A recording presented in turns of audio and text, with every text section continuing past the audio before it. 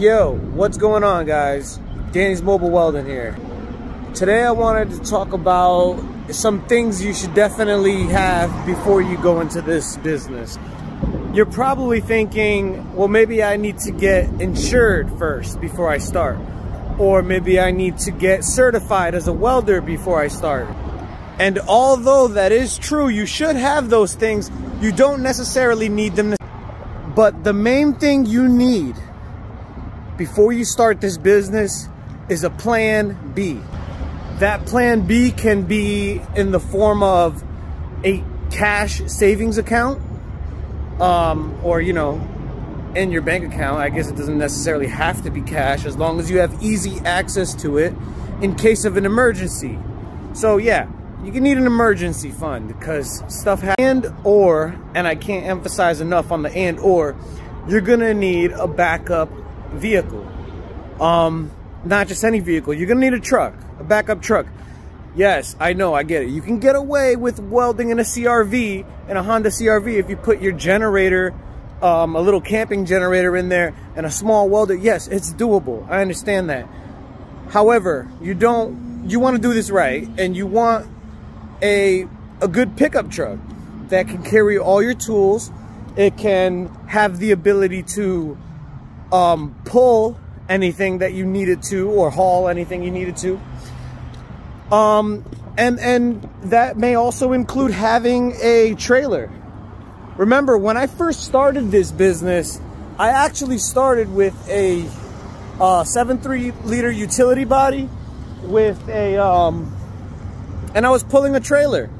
I was pulling what was it? It was the Lincoln Welding Power 225 AC DC.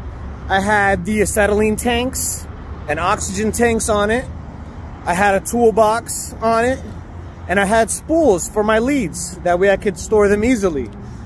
Now, that trailer ended up messing up on me, so I just took everything off the trailer and put it on the rig and made it a dedicated welding rig. That may or may not have been the best choice. And I always knew this, but, you know, I was thinking, hey, I got a 7.3 liter diesel. This thing ain't gonna break down, legendary. But shit happens, stuff happens, and you can't predict it. That's where the emergency fund comes in. And the backups. You have a backup truck where you have a separate machine, or you could just unload the machines off your main rig, put it in there, and you're good to go. You can do jobs instead of waiting in the shop like I'm doing right now. And, you know, it's been about 3 weeks, and I'm just exhausting through my funds. It happened at a time where I was vulnerable. But luckily, I had a plan. And this is the last one. This is the last time. As you guys know, I've been chewing into my backup savings and whatever. And, you know, this is it. This is all I got. And I see why most businesses fail in the first 2 years. Matter of fact, if I didn't have that fund, or if I wasn't living the lifestyle that I was living, staying in an RV, then honestly, I'd be all set. I'd go under as well. But my business is a lot more versatile than that. And that's because I really have nothing to lose. Like I said, I started this business while I was homeless. So what's the worst that can happen? You know what I'm saying? You can only go, the bottom for me is where I'm still at. I don't think I'm better than anyone. I'm not at the top. I'm by nowhere where I need to be, you know? But I am progressing. Like I said, I still to this day take most of my money and reinvest it back in my tools. I got top-notch tools, all updated. But that's also, that's a benefit to me because now I don't, this is a debt-free company. You know what I'm saying? I don't owe anything. I own it. I own the truck. I own the tools. I don't got to pay anyone for anything.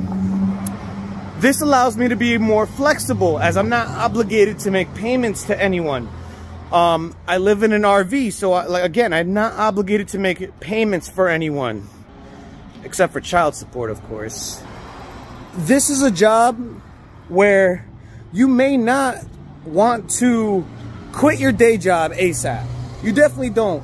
This is something you want to slowly step into and build your way up. Not something you want to dive in immediately unless you have nothing to lose, like I did.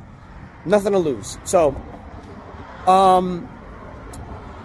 that's my best advice that I can give you. Before you go in, make sure you have at least 2 trucks. If you're going to dedicate yourself to this full time like I did, make sure you have 2 trucks and or a trailer, a mobile welding trailer that has all the fixings. We're going to be working on that within the next month. My goal is to get a 2nd truck, and it's going to be a gasser. It doesn't have to be diesel.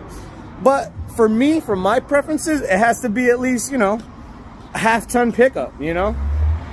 F250 or 2500 or better, you know? F150 is just not going to cut it. Yes, it will do the job, but I need a backup truck, and I'm thinking ahead. I need a backup truck to pull my RV, which is going to need, you know, a stronger vehicle with better suspension. I'm going to be hauling a lot of tools in the backup truck. I can't just get an F-150 and the thing is going to be sagging. I'm going to be looking crazy. It's going to put a lot of strain on my suspension. Our tools are heavy.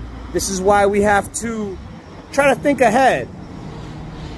I had a feeling this was going to happen. This was my worst fear of getting rid of the welding trailer. But we live, we learn.